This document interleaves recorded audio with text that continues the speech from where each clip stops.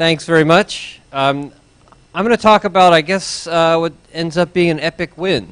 But it's not something in the future. It's not something that is far and far distant from here. It's actually from right here, from Monterey. And it's about a little bit of a different thing. It's about the oceans. And it's about bringing the ocean back to life. And before we sort of talk about that, I want to just sort of bring us all together in trying to understand something really complicated and scientific, and that's the ecology of the ocean. But we can do that through a very simple metaphor, something I think we all understand intuitively. Although it's a very complex thing, we understand this. If mama ain't happy, ain't nobody happy. And that... Well, actually, everyone understands that, right? You've experienced it. You know why it works. You try to avoid the consequences. But I want to say that in terms of the environment and the planet, if the ocean ain't happy, ain't nobody happy as well. And the reason is that the ocean is really part of our lives. It's part of what we do. It's part of how we live. And especially in Monterey here, we're very close to it. And as a consequence, we can understand that a little more. And it's because we actually do a great deal of damage to the ocean that we have to worry about what happens when the ocean is not happy.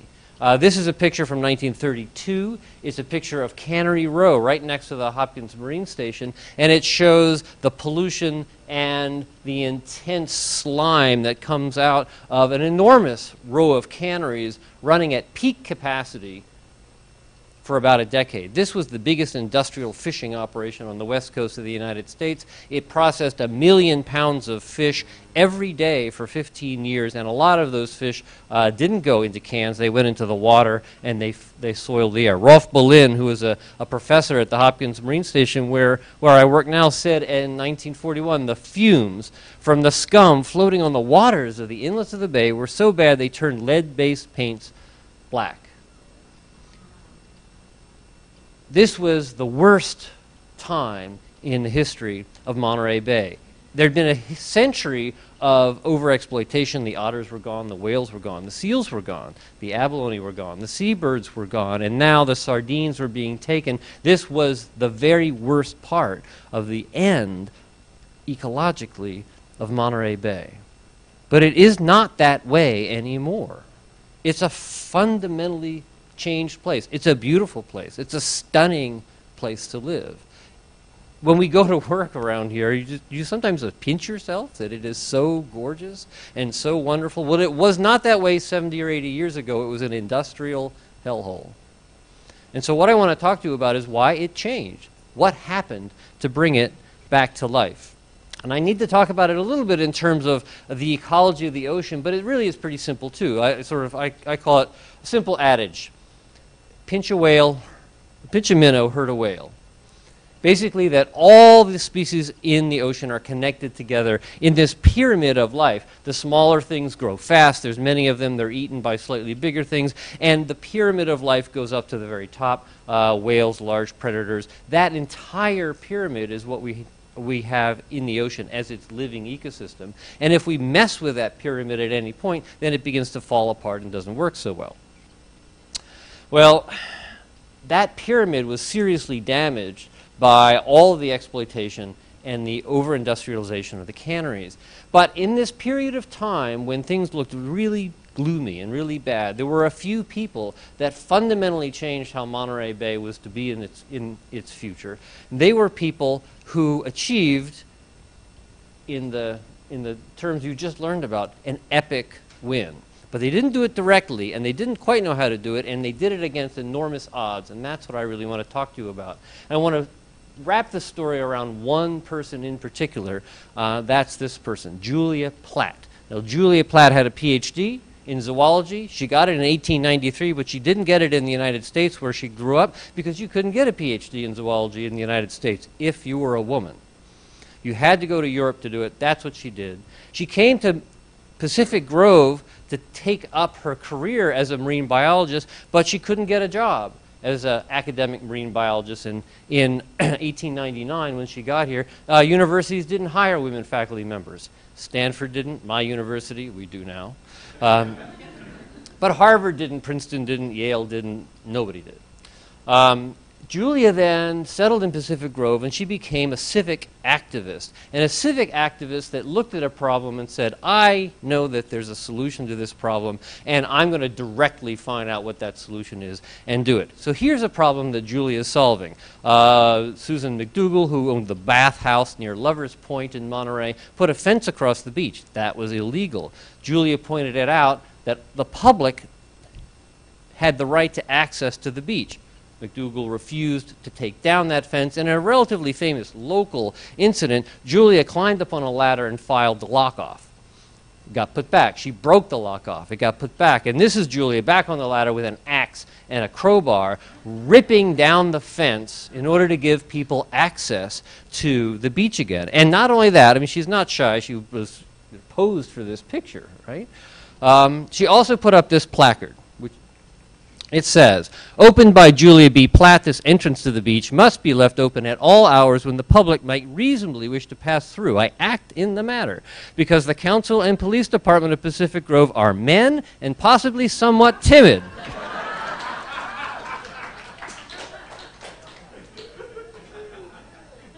The fence stayed down. And this was Julia's first win against pretty big odds, and she didn't want to stop there because she thought at the time the biggest threat to her town, Monterey and Pacific Grove, was the pollution coming out of the canneries. This is a shot from 1945 showing some of the pollution coming out at that particular point. This was a problem too big for Julia, though. She filed lawsuits. She won every single one. But it didn't matter because the economic power of the canneries was so high that they did what they wanted anyway. So this was a problem, something like what we sometimes face when we think about global climate change. It's too big for us. Nothing we can do individually will solve the problem. We fall into some sort of despair. Julia faced the same thing. It wasn't global, but it was bigger than her. What did she do to help solve that problem? She took out an ad in the paper. The ad said, I am not an atheist. Now, how does this solve the problem? Well, what she decided to do was decided to run for mayor of Pacific Grove, get some political power, and then begin to work towards the problem. She couldn't run for mayor because she was a scientist and a single woman, so therefore she was probably an atheist. It's a Methodist church town, remember, Pacific Grove. So she took out an ad saying she's not an atheist. She ran a very simple campaign. The only slogan was, it will take a good man to beat me. And nobody did. And she was elected mayor of Pacific Grove in 1931. So with this political power behind her, you might think she would go after the canneries. But she didn't. What she did was something indirect, but that would pay off enormously in the end. Her immediate goal was to protect a part of the Monterey Bay shoreline in perpetuity. And she did this for a very simple reason. She did it to leave a legacy of a protected shore, even right next door to the biggest canneries on the west coast, from where the tiny larvae may swim or be carried by currents to all points along the shore, and become attached, grow up, and replace those taken for food or curio. She was a marine biologist, and she wrote actually into the minutes of the Pacific Grove City Council essentially a treatise on how you make marine protected areas in order to protect marine ecosystem function in 1931, before anybody else did. She conceived of the Hopkins Marine Life Refuge, which is in front of the Hopkins Marine Station right now, and the Pacific Grove Marine Gardens, both of which still exist and have been expanded in subsequent decades. This is the picture of the boundaries, the 1931 boundaries of the Hopkins Marine Life Refuge. They expanded in 1984. And just last year, because of the Marine Life Protection Act, this reserve now extends all the way to Lover's Point as well. Well, she formed this refuge in 1931, died in 1934, and the refuge made no difference.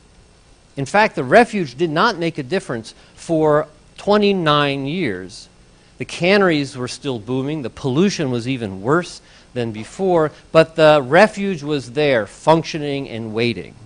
This is just a picture of the sardine catch in Monterey over the subsequent years. It's a little strange because the background is odd. But what you can see, the Refuge was formed in 1931. The sardines collapsed in about 1947, 1948. And by 1952 or so, the canneries were gone. The economy was ruined. The pollution started to go away.